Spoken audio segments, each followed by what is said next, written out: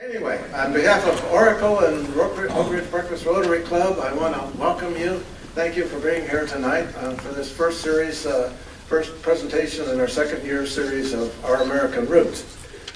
I'd like to thank our sponsors for this event. First of all, Reverend David Allred and the Periodic Tables program. Periodic Tables is a community effort that is based on sound belief that if people just get together, sit around a table, and maybe enjoy a light meal or a meal together and talk, you can learn a lot about each other. And it may be your neighbors, or even better, somebody who's not your neighbor. So we're delighted that they have agreed to participate in this and help us financially with the food that was presented tonight and at the other presentations. I'd like to thank Berea College, who's the sponsor of this evening's program. And we're delighted to have Dr. Cheryl Nixon. If you'd raise your hand, Cheryl, she's the president of Berea, recently appointed. And so glad that you're here. We really appreciate Berea College's support for this presentation. And we know we have a number of Berea alumni in the audience, and I'm a little curious about how many there are. So if you're an alumnus or alumni of Berea College, if you'd raise your hand. Wow, okay. Very good turnout. Thank you. We'd love to have you join us for the remaining 3 programs on this series in March, April, and May, and the schedule's in the program and the topics are in the program. So anyway, I'd like to join me in another round of applause for all our sponsors and donors, if you will. So now I'd like to introduce Dr. Charles Crow, who is a member of the Oak Ridge Breakfast Rotary Club. He's also a graduate from Berea College, and he's on the Board of Trustees for Berea College. So Charles will introduce our speaker. It's my pleasure this evening to not only introduce a friend, but I'll introduce someone we've gotten to know very closely over the last decade. Chad and his wife Lisa are no stranger to the area. They actually lived in the area for a while, but they currently live in Richmond, Kentucky, and they have 2 grown children and 2 grandchildren. And we spend most of our time when we're together swapping stories about the grandchildren. But Chad is a man who truly buys in to the motto of Berea College. And that is that God had made of one blood all the peoples of the earth. Dr. Berea has served as Vice President of Alumni, Communications, and Philanthropy at Berea College since 2019. Prior to that, he was Academic Vice President and Dean of the Faculty for 8 years, after serving 5 years as the Director of the Loyal Jones Appalachian Center. Prior to coming to Berea, he was a member of the faculty at Maryville College. So see, he's been around this area. He knows us. He also holds the faculty rank at Berea in History and Appalachian Studies. Chad is an author and has a passion for Appalachian Studies. He has authored, edited, or co-edited 4 books. He is the author of Southern Migrants, Northern Exiles, which was published by the University of Illinois Press, and it examines the migration of millions of white Southerners to the Midwest during the 20th century. He is also the editor of and a co-contributor to the Hayloft Gang, the story of the National Barn Dance, an important radio program for Chicago that was instrumental in the development of of country music. I invite you to read the other author and editing accomplishments of Dr. Berea in the printed program.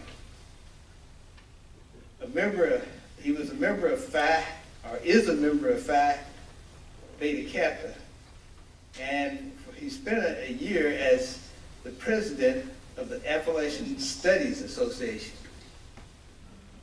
Dr. Berea is a board member of the Mary Reynolds Babcock Foundation and is a former member of the Hindman Settlement School and the Pine Mountain Settlement School. He also serves on the press board of the University Press of Kentucky. And before I bring it up, I have to share a little story about it. Believe it or not, this event has been a long time coming. Edwina and I had the pleasure of hearing him do a presentation about the people of Appalachia at the Loyal Jones Appalachian Center about at least 5 years ago. And we thought the presentation was so good and we learned so much about Appalachia that we just had to ask Chad if he would come and share it with Oak Ridge. Well, we asked him at that time. And of course he said yes, and I'm sure he probably thought, well, that's not going to happen. But here, years later, you're going to enjoy something that we've been looking forward to for a very long time. So please join me in welcoming Dr. Chad Berea to the stage.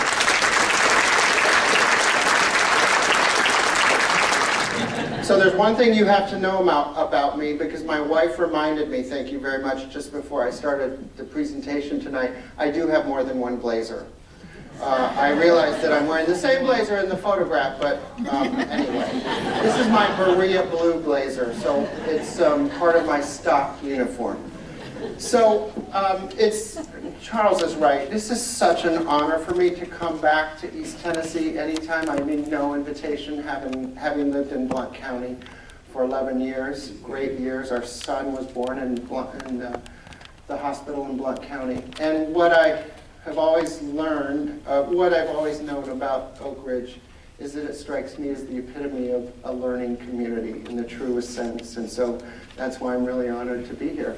So we're going to have 9 lessons tonight because I don't have long. If we had a semester together, we might have 48 or 93 or something, but we'll have to settle for 9 tonight.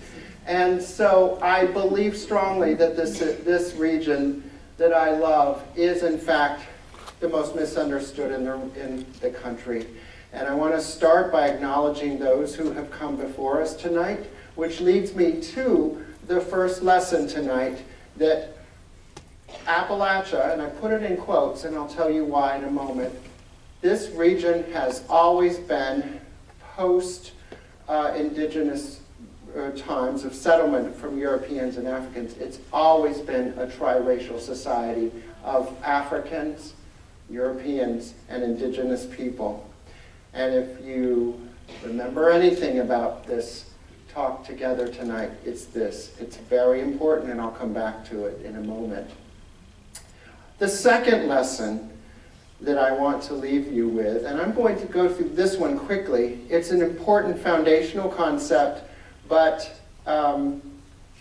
I have little time and I want to go through it quickly. This might take 2 weeks in a normal semester, so you're truly getting an abridged version.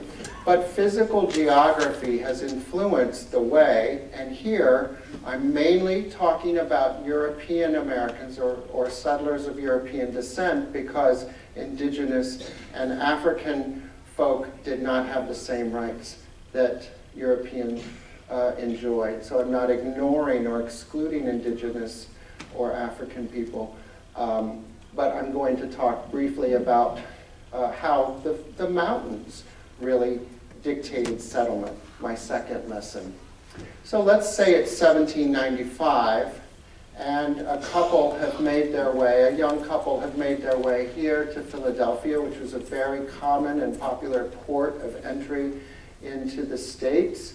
And they may have come from the British Isles, and what they badly want is to replicate to the extent possible the life they knew of their family that they left behind, their parents, grandparents, and so forth. So when I was an 8th grader and the wrestling coach of my middle school was my history teacher, he always talked about manifest destiny as this, he made it, maybe because he was a wrestler, he made it sound like there was a bulldozer that just plowed from east to west across the country, influencing settlement in the 19th century. Actually, it was more nuanced than that. Because if you figure, if you arrived in Philadelphia in 1795 and you went due west, as Mr. Geyer suggested to me in 8th grade history, you would have immediately run into what? Or eventually run into what? A mountain, right? A ridge and valley mountain that would have been nigh impossible to traverse. So instead, people quickly used natural ways to settle the eastern half of the country, and they started going down south and westerly through the Valley of Virginia and into the valley, the Great Valley of Tennessee, where you can stand in Knoxville and it's 18 miles to the Smokies and about the same distance to the Cumberland Mountains. Extraordinary valley.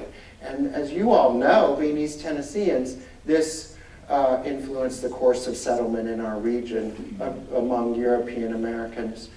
This was an economic frontier, a very important way for this young couple who has arrived in Philadelphia. They may have stopped in Stanton, Virginia, to check out what the property rates were. Oh, way too expensive. We don't have that much money. But a little fledgling settlement in 1795 that came to be known as Knoxville fit the bill. They would set out on a course of using children. Maybe this young wife could have expected 15, 17, 18 pregnancies in her life. Maybe 10 to 12 children might make it to adulthood, because they were creating their own labor supply. As you know, it was very difficult for what they were trying to do. But it was an economic frontier. Others were joining them to a place called Knoxville. There were plenty of natural resources to exploit, like the great fertile soils of the Tennessee Valley, like the great trees that they would fell, and a high potential for economic opportunity. Okay? I'm sounding like an economist, and I'm really not. The third lesson is, if I were to summarize the third lesson, it's this. And I'm saying this because you've been taught, unconsciously perhaps, subconsciously otherwise, that Appalachia was born poor. It was not. It was not born poor. It was made poor. So until the Civil War, people like this young couple from the British Isles who came to Philadelphia and moved southwesterly into what became Knoxville enjoyed a middling economic prosperity. In other words, they found the economic and achieved the economic opportunity that they set out to discover. It took a lot of hard work, but they probably approached the autumn or winter of their life being pretty proud of what they had achieved. Okay? It was widespread among Europeans. All right, 1840, their first generation, the eldest son, 12 children, set out to do what their parents had done and grandparents had done. Where did they go? Westerly, like Mr. Geyer suggested? No. They actually went to the southeast. And this area in green, the Smoky Mountains and Blue Ridge, became the second economic frontier. Why? Because eventually, you know the story, this is Sequoia. So you know the birthplace in Madisonville in Monroe County. Gold was was discovered, and you know what happens to indigenous populations around the world when something like gold is discovered, right? It's never a good thing. So the federal government puts a mint, a U.S. mint, in Dahlonega, Georgia, and sets out to acquire and steal the land from the Cherokee, among others. The government approaches them and says, well, you know, you're a savage people, and therefore we need to move you out. We've got this place, we're calling it Oklahoma, you're gonna love it, it's just like where you live now. One of many lies they were told. Sequoyah, Chief Sequoyah says, oh, why are we savages? Well, that's because you're pre-literate, you don't have an alphabet, you don't know how to read. Well, I can create a Cherokee syllabary, and in fact, we'll eventually publish the Cherokee Phoenix in both Cherokee and English. Yes, says the federal government, but you're still savages. You don't have private property like we do. Well, no, we don't actually. We're a matrilineal and communal society. We don't really think private property is the way to go, but if you think that's the mark of a civilized society, we'll adopt vestiges of it. Okay, well, but you're still savages. Why? Well, you don't have a political system. Well, we do have a political system, said the Cherokee. It's just not what you would recognize. But in fact, what we'll do is we'll take your constitution and revise it and make it more small d democratic. How's that? And finally, the government says, enough. And you know what ensued, the Trail of Tears, where 16,000 Cherokee from this area were marched northward, westward, and eventually settling in Oklahoma. At least 25, 30, 33% of them would die. Generation 3, same story. They went northwest because the northwest area, just outside of Berea, where the Cumberland Plateau begins, was the third economic frontier. You may need more land than you did in the first or second frontiers because I told you, we stand in the middle of Knoxville, 18 miles that way, 18 miles this way. You stand in a creek in eastern Kentucky, you can almost touch this mountain and touch this mountain. Not very much bottomland. Nevertheless, they replicate their ancestors' experience. Now, Generation 4, here's where it really gets interesting. And I've got pictures here. I love this picture. Look at this group of people and this male of color here. All together, a black family in eastern Kentucky. Generation 4 has some real problems because by 1910, there is no other economic frontier east of the Mississippi River. It reminds me of when my grandmother always used a pressure cooker. And as a child, I would marvel at that little thing that danced on top of and hissed and wheezed and whistled and all that stuff. And I eventually learned how to shut the valve. And I shut the valve. I later got threatened with a hickory cane switch by my grandmother who caught it. But that's what happened in eastern Kentucky when there was no place for these large families to go to remake their lives in the way of their family before them. And when this happened, real economic challenges occur in the Appalachian region. And these economic challenges were built upon the fact that the Civil War in the Eastern Theater was largely fought in Appalachia's backyard. Houses were burned, fences were destroyed, livestock were devastated, property structures were burned. So when there was no economic frontier to which young people, white and black, could migrate, it was like that pressure cooker of my grandmother. The population pressures kept building up and building up. with no relief in sight. My point here is that economic change can happen very rapidly, but cultural change can take a very long time. What people had to do was in the upper left corner in this photo. What are they doing? They're mining, because that was a valuable natural resource that people could exploit. But the situation meant that economics changed overnight. Appalachia was industrialized like that. And yet we don't think of it that way. We think of it as the epitome of the traditional region in America. So instead of creating your labor source as that first generation was doing, 12, 13, 14 adult children coming to life, to adulthood, children suddenly, almost overnight, became a real liability, right? There's an extra mouth to feed, or an extra 10 mouths to feed. And this was so because in a place like Leslie County, Kentucky, the county seat is Hindman, Kentucky, about an hour and a half southeast of Berea. In 1920, it had the nation's highest birth rate. Now notice the connection in 1920 with the generation of from 1910 who had no viable economic frontier. People ask me sometimes, well, yeah, but they could have gone to Iowa. Well, sure.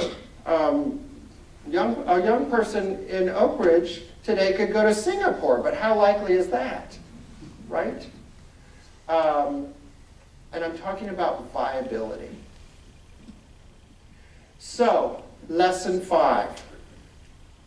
I put quotes around Appalachia because it's a social and cultural construct. By construct, that's kind of a highfalutin term for an invention, a creation, a bounding, a defining, taking a Sharpie magic marker and drawing it on a map and calling it Appalachia, based on a 1653 term for the indigenous population in and around the Florida Panhandle, called the Appalachian in French. So the way and when it was constructed, this is so important, and it makes me excited every time I convey this argument. The way and when it was constructed and defined and labeled and bounded and invented still influences how we think of the region and its people today. And the second, 5.5b, I snuck a B in here, a triracial region of indigenous African and European people suddenly became whitewashed because as Appalachia, in quotes, was invented, it left out indigenous and African peoples.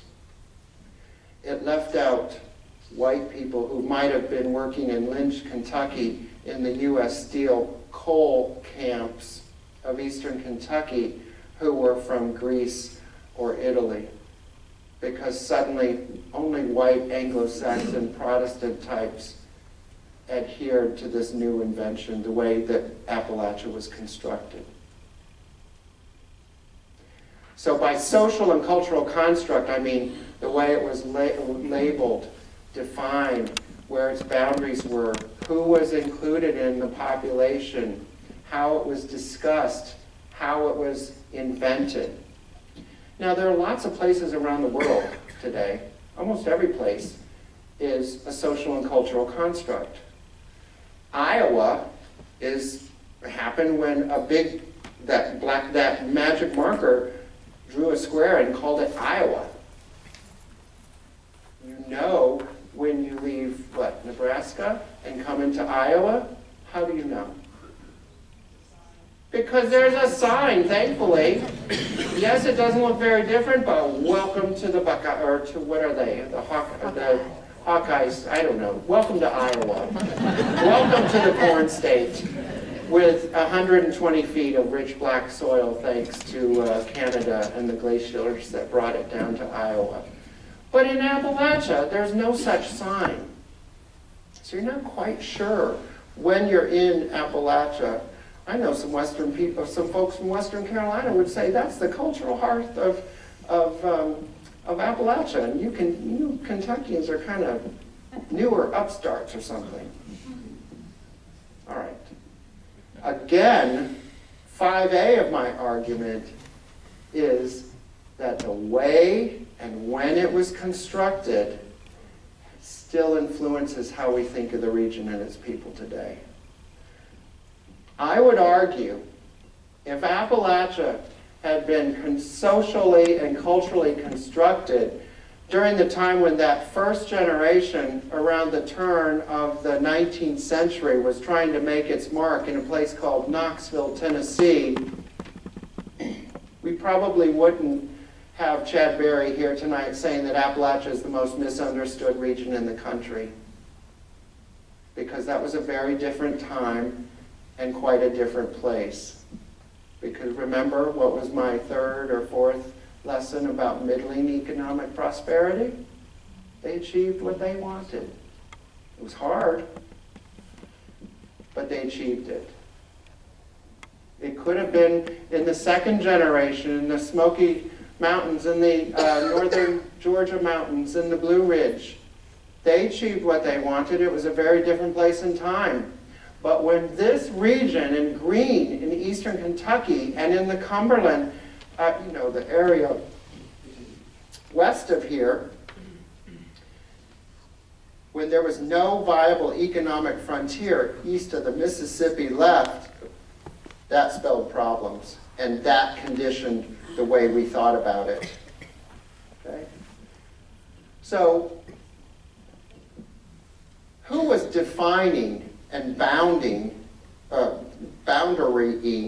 and describing this new invention called Appalachia and its people? Ideas? Yes? Northerners?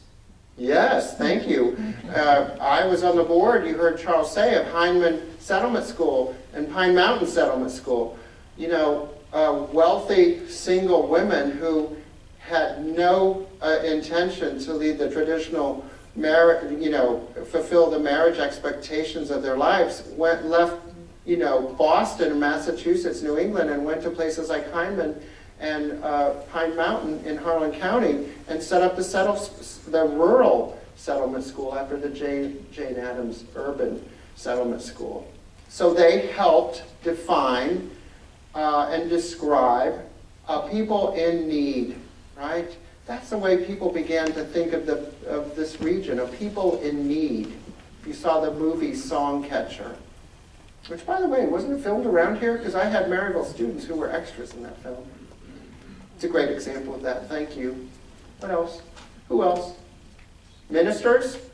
I'm sorry, I don't want to be offensive, but, Presbyterian types, Methodists, Episcopalians, Baptists came down, right, to do mission work and discovered some peculiar religious practices, right?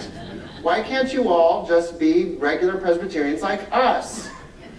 I'm exaggerating, but you get the idea. What else? Who else? The news media. Oh, thank you. The news media, right? The Louisville Courier-Journal and the New York Times during this time are replete with articles about the Hatfield and McCoy feud of Eastern Kentucky and West Virginia. What else?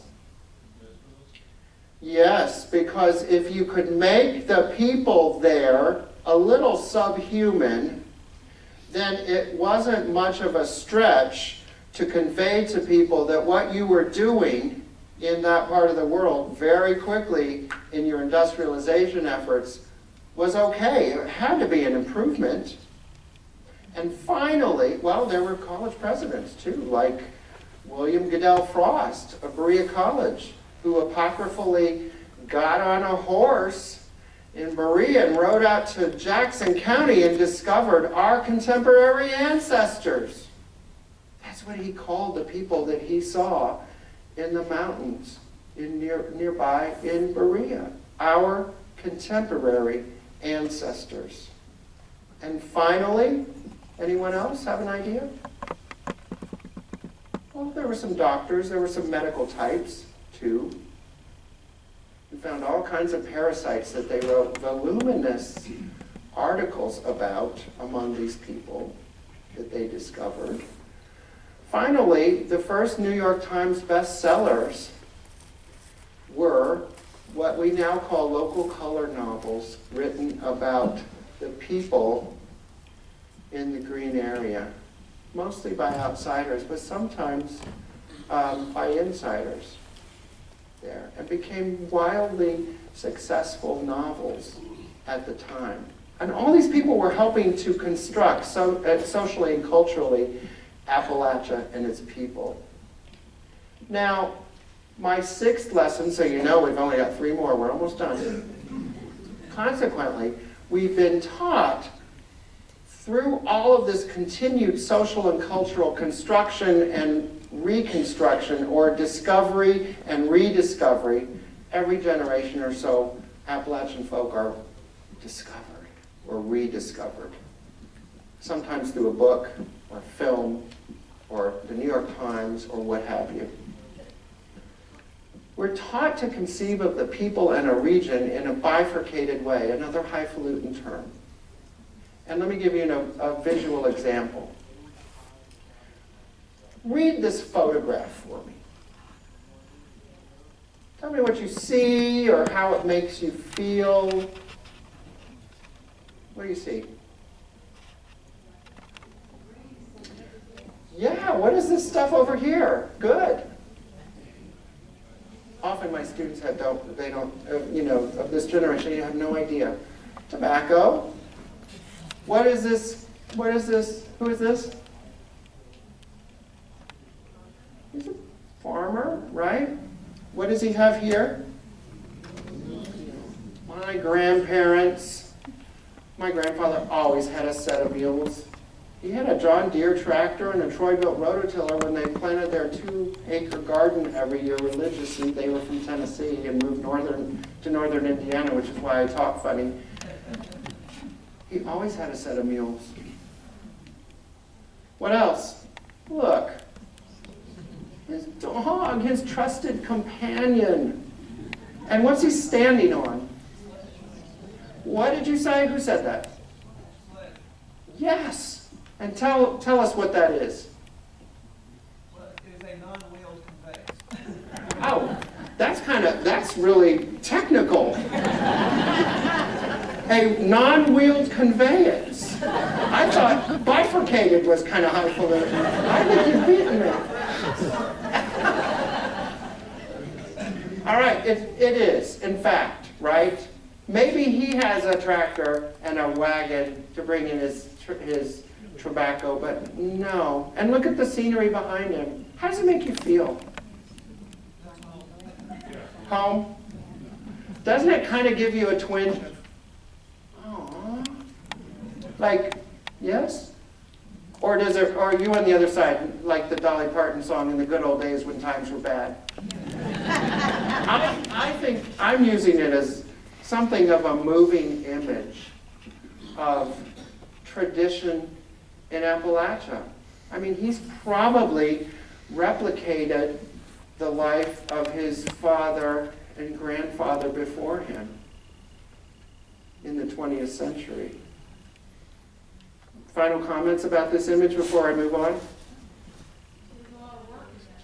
There is so much, thank you, there's so much work. Which is, now you see how that 1795 generation, how much work they really had to do to achieve that life that they had come across the ocean seeking.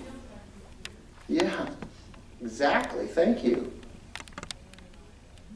Anything else? So I'm going to use this as an example of one of the two ways that we conceive of Appalachia and its people. This is, for lack of a better word, aw, honey, why don't we retire and move to the mountains and live a simple life?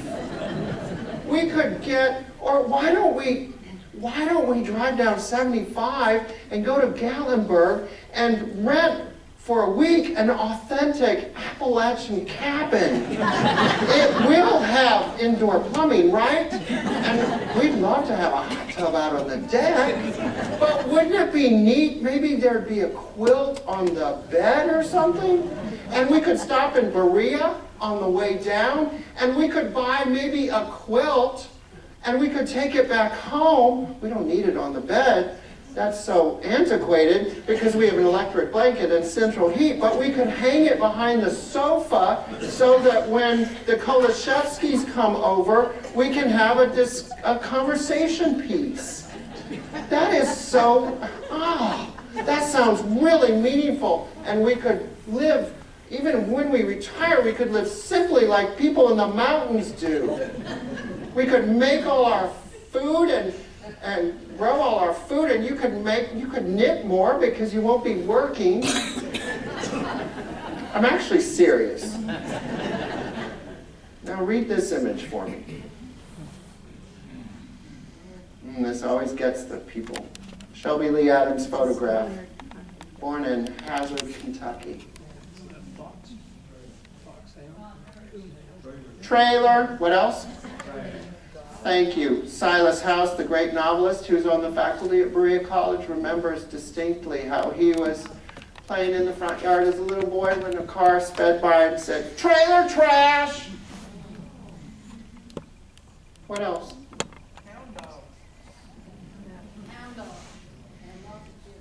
Why do these people have so many kids and so many dogs? Don't they know better? Head Start family. What else?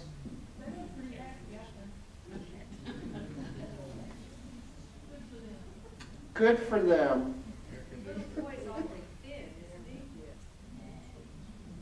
Maybe I was kind of a string bean as a kid, though. I don't know. Our son is a string bean. What else? What does this suggest? What does this suggest to an audience in Oak Ridge, Tennessee? What might it suggest to an audience in Silicon Valley, California?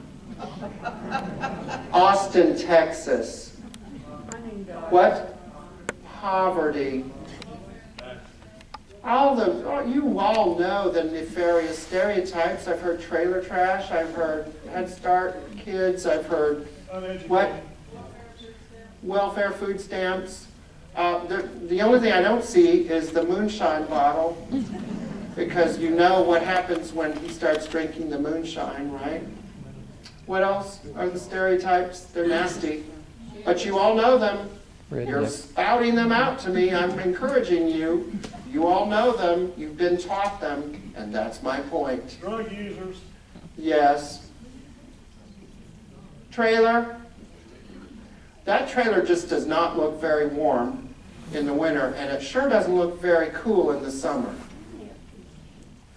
So that's my point. We've been taught to think in a dualistic way about the people and the region. The awe of that and the ooh of that. Right? Are you okay? Thinking? Are your wheels spinning a little bit? Number 7, you still have Appalachian quotes. Appalachia serves a particular function for people in this country. And had it not been invented, constructed, defined, labeled, described, etc., we would probably have invented another people and place to carry out the same kind of function as Appalachia and Appalachians do. Well, Indian reservations. Thank you. Thank you. This is not the only people and place who serve this function. Not the only place. Yeah. Yeah. Right. The place of rural white poverty. Mississippi, the place of rural grinding black poverty. The south side of Chicago, the place of black poverty. Native American reservations. So I want you to read this. I won't read it to you, but we'll go over it. It's tremendously important.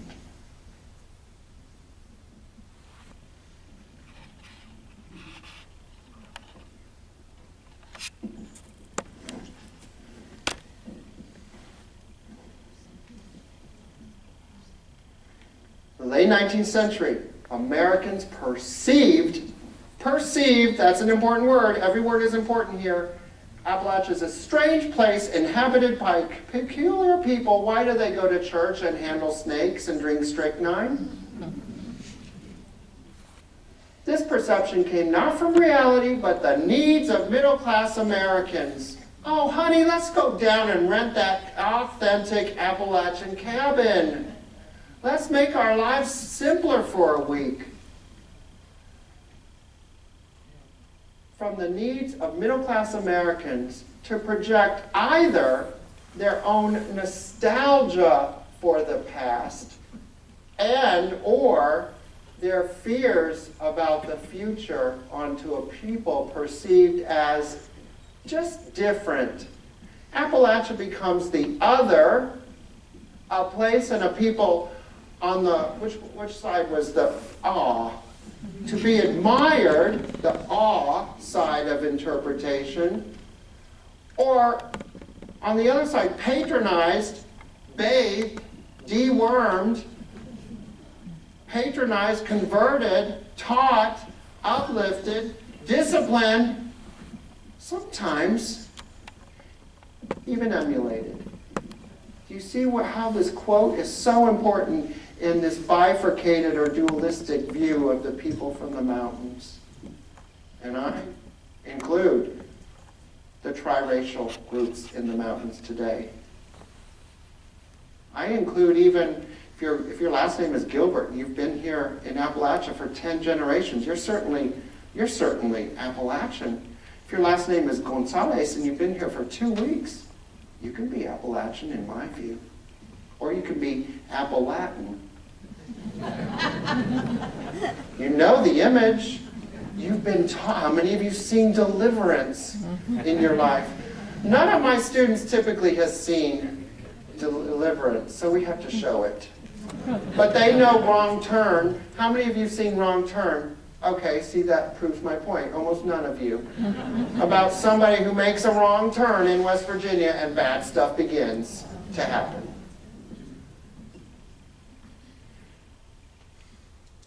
You know, I study, Charles mentioned this book that I contributed and edited on the National Barn Dance. My grandparents, it was their favorite radio show from the world's largest store, WLS in Chicago. They listened to it religiously, and my grandfather would often have a tear because living in northern Indiana, it just made him think that everything was home. And then the birth of country and western music, you know, every kid in the 1950s probably wanted to grow up and be a cowboy for Halloween, but nobody wanted to be a hillbilly. My assumption is the hillbilly mirrors us. He can flatter, he can frighten, he can humiliate. Deliverance. As a rough and ready frontiersman, he can be made to complement American men and masculinity. He can also terrorize. In short, we want to be him and we want to flee him. Again, that dualistic view. My 8th lesson is probably the duh lesson. You have been conditioned, probably unmindfully, about your view of the region in which you reside and its people. Maybe the people not in Oak Ridge, maybe other parts of Anderson County. You have been conditioned, and it's important, it seems to me, to unlearn what you think you know. It's important to unlearn what you think you know. Here's another quote from Silas House, from an op-ed piece he wrote a while back. Most people think they know Appalachia, its people, because it's so kind of pervasive, but few people really do, he says. Because they haven't taken the time to educate themselves properly. I get students at Berea College who've grown up in the mountains, and they've been taught, go to Berea and don't come back here. There's nothing to come back to. Get an education and go do something with yourself, which is terribly sad. And they've been taught to be ashamed of their history and their heritage. And then they get in an Appalachian studies class and they become transformed because they discover that it's legitimate academic inquiry. And then they have this transformation where they just love and celebrate all things mountain or hillbilly or Appalachian. But our work is not done at that point because they're just blind by a transformation. We've got to get them to the critical point to see what they ought to love and to see what they ought to change. That's really important.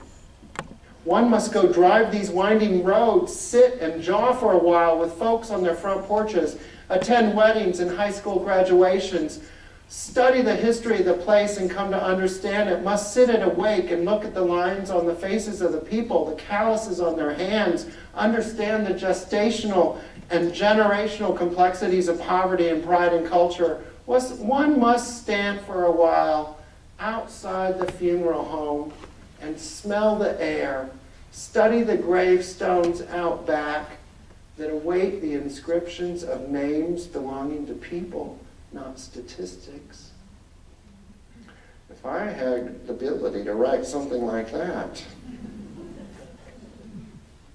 And my final lesson, I've been fortunate and blessed to travel to more than 50 countries around the world. Every country I've ever been to, Ukraine, for example, Berea has an exchange between the Pre-Carpathian National University in Ivano-Frankivsk in the Carpathian Mountains, which are uncannily similar to Appalachia. We took a delegation years ago to the Museum of Appalachia. And the provost in Ukrainian grabbed my arm and essentially said, "Chad, I can't believe you put all these Carpathian artifacts on display here to welcome us." I had to break the news. In Ukraine, it's the Hutsulian people in the Carpathian Mountains. In England, it's probably Ireland, Scotland, and Wales. In Cuba, it's the Pinar del Rio. In China, it's Southwest, it's the Uyghurs. You're having a talk, I see. Every place I've ever been has a Ghana, it's the northern areas. Every place has this trait that I'm talking about tonight, where people elsewhere are similarly thought of as Americans perceive Appalachia and its people as they're climbing the economic ladder. Wait, what am I stepping on? Oh, that's somebody else's fingers. Thank you.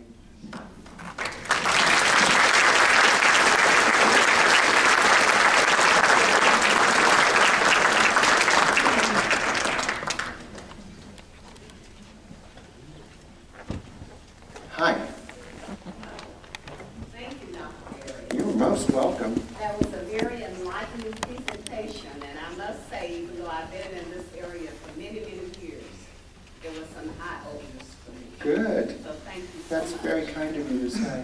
And we do have some time for questions. So if you have some questions or have a question, if you would write it down. I believe we had some cards available. We have cards, just raise your hand.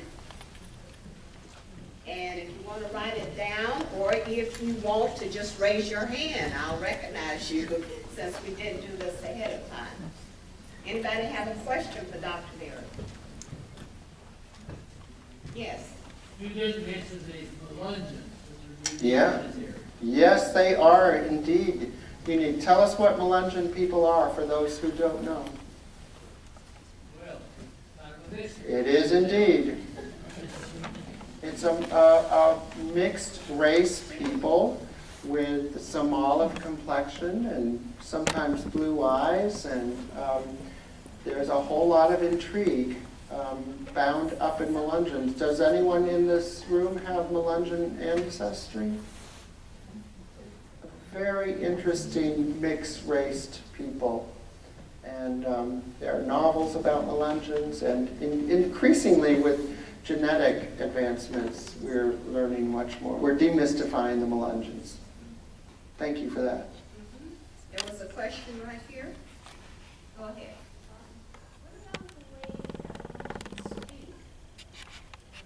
The way Appalachians.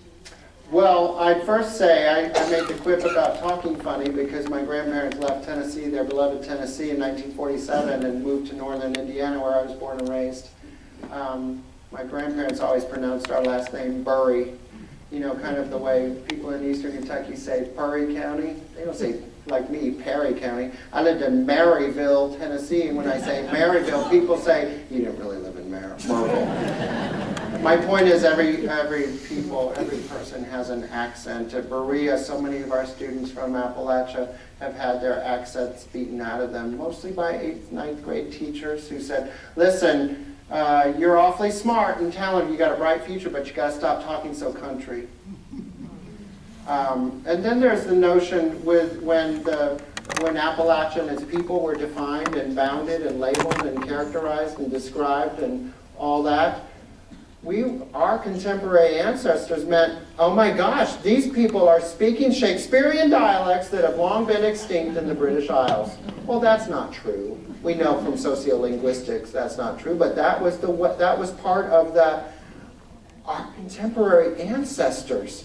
This is the glorious past of the ascendancy of white Anglo-Saxon Protestant culture right here in America as the borders are overtaken by people from East Asia and Southern and Eastern Europe during a time of high immigration.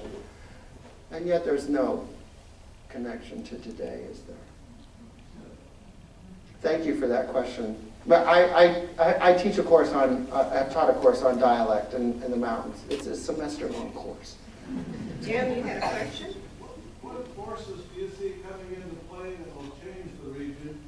And do you think they will be for the good or for the bad, if you will?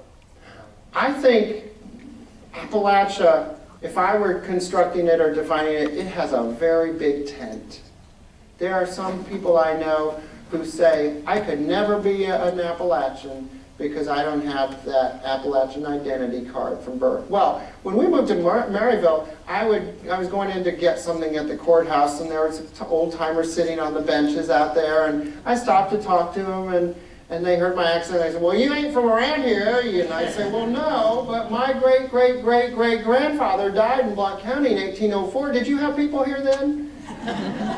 They didn't think that I could possibly be Appalachian, but I have this big tent view of Appalachia. If it started out as a triracial society, I think there's plenty of room to add more people. That's a good thing, I think. When I go to Whitesburg, Kentucky, and there are 2 or 3 Mexican restaurants and a Chinese restaurant and all that, because some immigrants are coming to places like that in the mountains, in the small communities. I think Oak Ridge is a perfect example of that power of education and the belief and fulfillment in educational transformation, just like Berea, Kentucky is through Berea College. So I think I'm not threatened. I'm threatened by the way that a lot of corporations and some politicians can, I'll just use in Eastern Kentucky, can sort of do damage by what they're telling people. And some of the people, because of the collapse of the coal economy, are so desperate that they don't have anything else to believe in, and they believe it, and they're going to learn that it's to their own detriment, I believe. That's what I worry about. See a question at the back?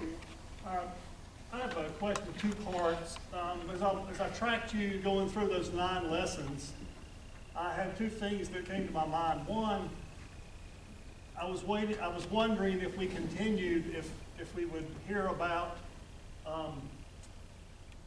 getting to a point in time when it became easy for the government to come in and take people's land.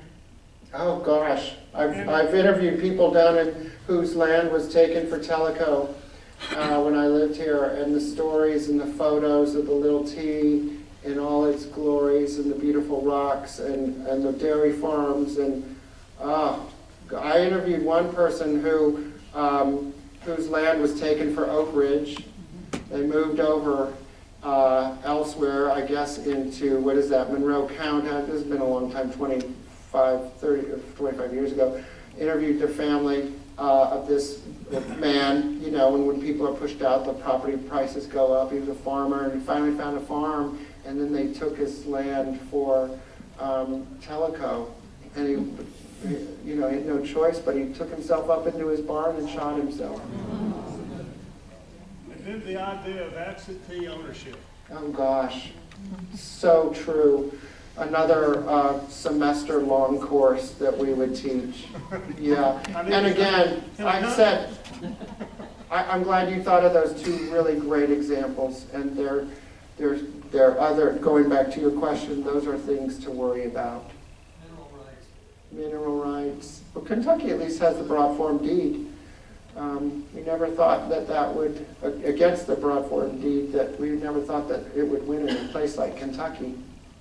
But it did, it passed. So that is, you know, where a broad form deed was something that people were sold in the early 20th century with the ascendancy and discovery of coal. And the broad form meant your deed went there.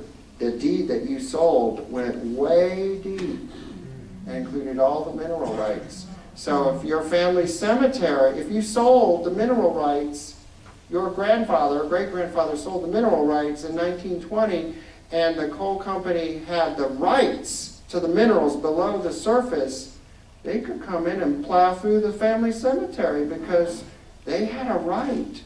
And in 1988, on a statewide referendum, Kentuckians said, no, this is not right. So that was a shining moment for people's rights and dignity and justice. It's a great questions. There's one. Yes. One there and then one over here.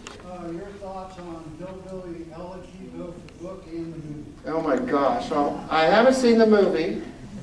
I'm quoted in the book. So when this book came out, Vance quoted me because of my study on migration. So he was, you know, also a product of migration. People started emailing me. I got all these emails. Well, I read about you, and their assumption was, oh, you're friendly with this author. I'm like, I have no idea what you're talking about. Well, his name is Hillbilly Elegy. Every 10 years or so, a program on 48 hours, 60 minutes, or a book like Hillbilly Elegy comes out that attempts to take the most misunderstood region and its people and make it easily digestible in just a little tasty bite. And it's wrong. Yesterday's People in the 60s was an example. I can go through time. I can go through 48-hour stories or 60-minute stories or articles in the New York Times that take this incredibly complex place and people and give you that, oh, okay, I see why they're voting the way they are. They're voting against their interests. Oh, I see why. Because they're lazy, dumb, and stupid, or whatever. But J.D. Vance probably would have been fine just to do a family memoir, and leave it. But boy, he needed a good editor, because the editor would have stricken the last half of the book, where essentially what he was doing was being a gate closer. getting through the gate and locking it behind him, and then blaming all the people who couldn't get through the gate. I mean, come on. Thank you for that question. I won't watch the question, or won't watch the movie. Yes. Well, mine goes along with what you just answered. I was going to mention Demon Copperhead as another example of a book about this area. I think it treats it more kindly than Hillbilly Elegy. But I was curious about what earlier books you feel like fit that sort of. In a positive way or bad way? Either. Well, you know, I think the best novel about Appalachia remains Denise Giardina's The Unquiet Earth. How many of you have read it? It's a great, great novel. And when my students say to me, oh my gosh, this is the first novel I've ever read that I just can't put down, then they learn it's historical fiction, that everything has happened. Then they really take interest.